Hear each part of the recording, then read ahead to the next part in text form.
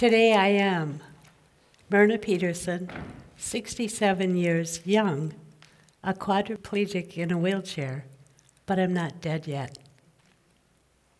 I've been known to be a dreamer at a very early age, but many of my dreams look drastically different now than intended years ago. Adversity can be the root of all self-destruction, or it can be your inner strength.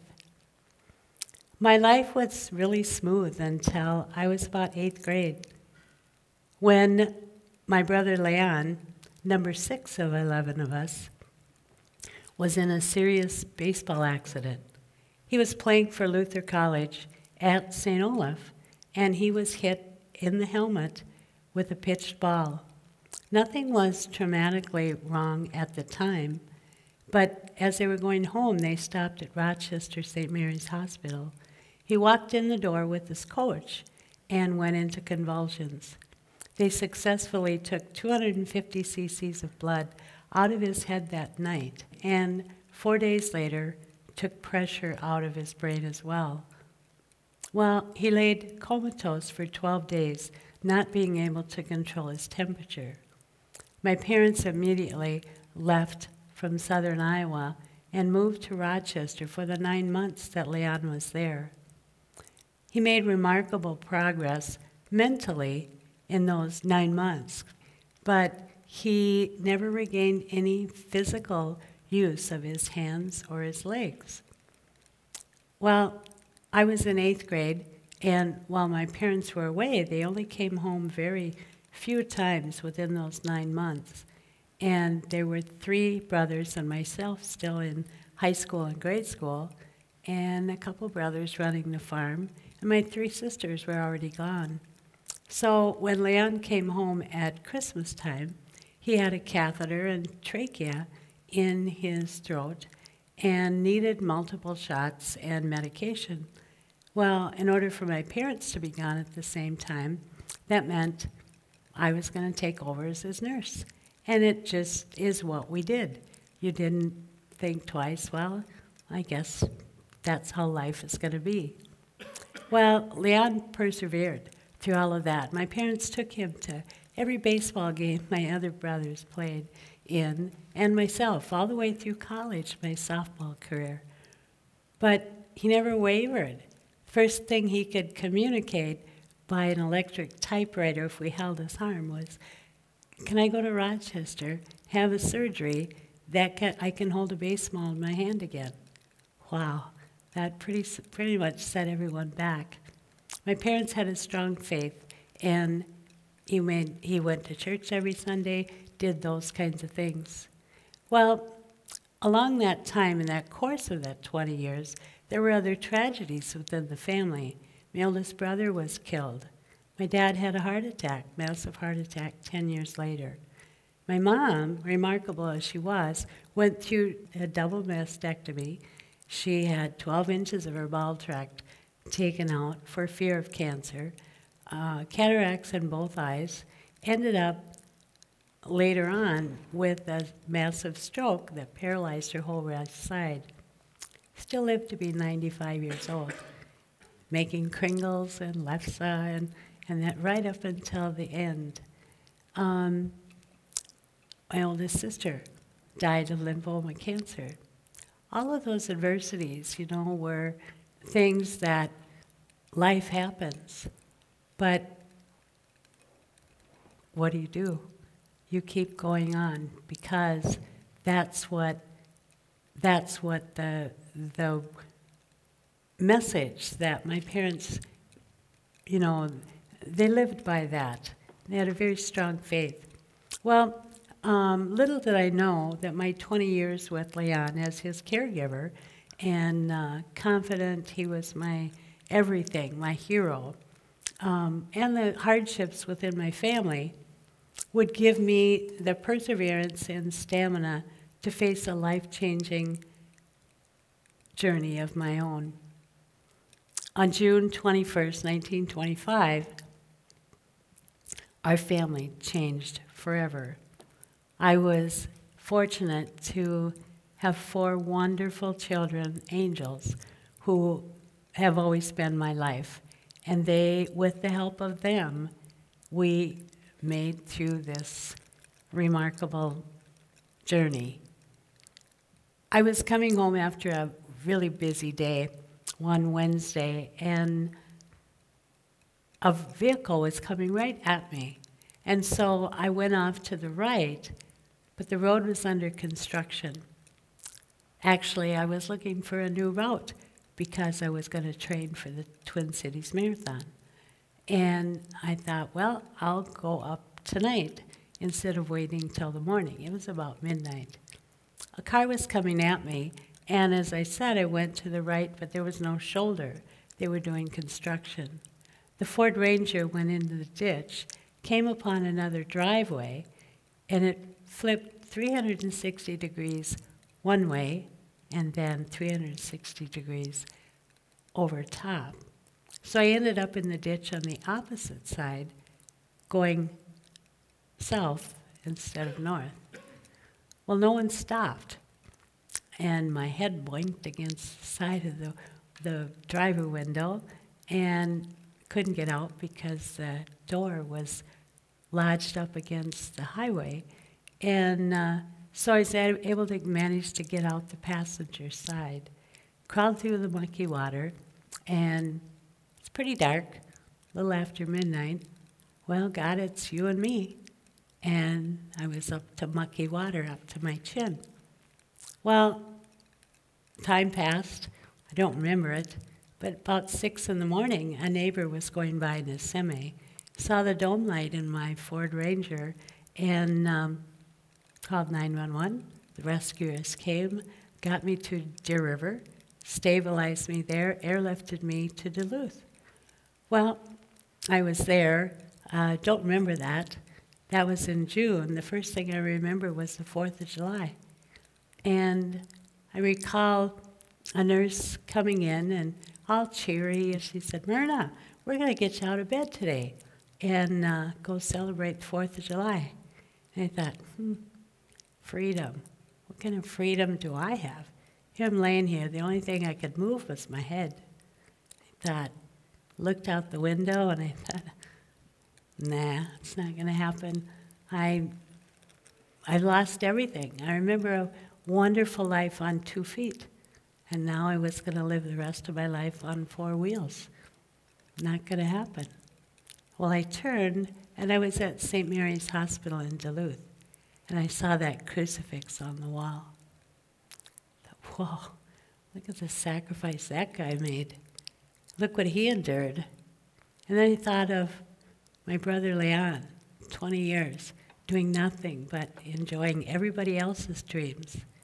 And my dad, built 4 baseball diamonds on our field, on our farm, so all of us could enjoy a field of dreams of our own. My sister, who was like my second mom, 15 years older than me, a year and a half before my accident, died of lymphoma cancer. What was I going to do without her? And then I thought, people said, why you? You were so active doing everything. Why would God do anything like this to you? God didn't do it. It was an accident. It happened. All of a sudden, my life changed and I never looked back. So I thought, why not me? I've had all these heroes ahead of me that I could do this. This is going to be a piece of cake. Said, okay, let's get in that chair. Let's go outside. Well, there were a lot of other complications along the way. I was walking with a platform walker by November, Thanksgiving, getting ready to go home for Christmas. So excited to do that.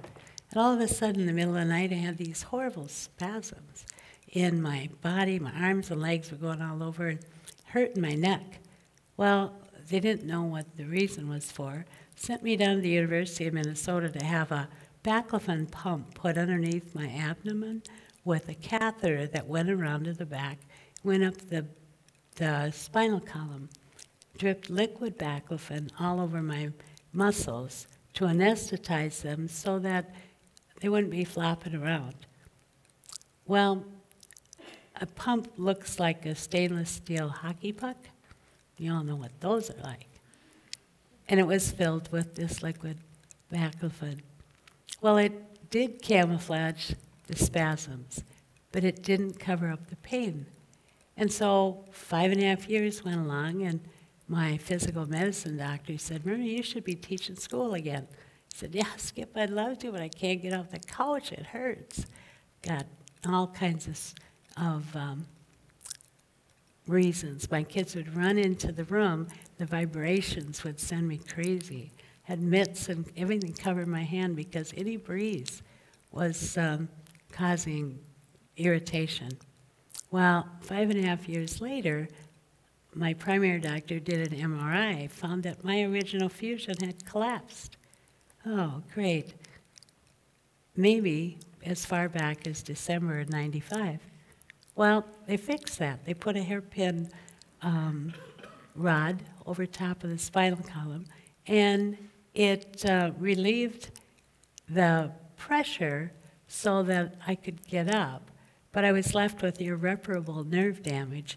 It's like a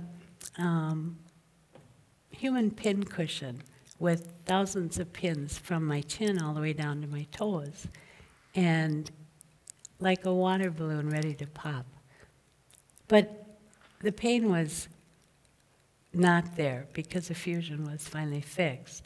Well, we went on, and by that time, got up to be about 10 years, and my feet had atrophied, and my hands had atrophied, and it was hard for me to stand. So I met some really gifted orthopedic surgeons who did reconstructive surgery on my hands and feet. About 8 or 9, maybe 10 surgeries within the next 4 years. And then my pump needed to be changed and all kinds of complications with that. It fell down one side, so they put it on the other side, spliced it in the middle, and now we're up to about 17 years. And I had these horrible headaches all the time. I thought, you know, what's going on here? Skip said, Myrna, you should really be back teaching school. Boy, I'd love to, but I can't handle my pain. But it'll be all right. So we just plugged on, and my kids, again, were, would take me everywhere they could and help me out along. And I had a strong faith. I was still trying to do things that I thought I could.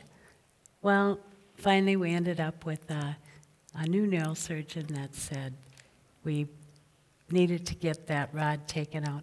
Got that out, and it was just so much freedom. I shortened the rod in my neck, so I had my head. I could do this again and that. Well, what do all these adversities mean?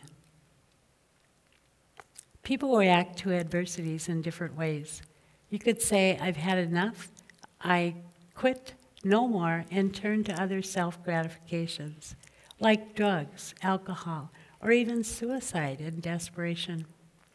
Since I was 14 years old with Leon, seriously injured, and through my brother's hardships, my family's hardships, I built up a perseverance that's unstoppable. Did I do it alone? No. I had help from my parents gone before me, spiritual leaders, doctors, caregivers, my 4 angels, and family. You see, none of us are promised tomorrow. We need to learn from yesterday and then live life for today in hopes for a better tomorrow. Don't forget to dream. Dream big.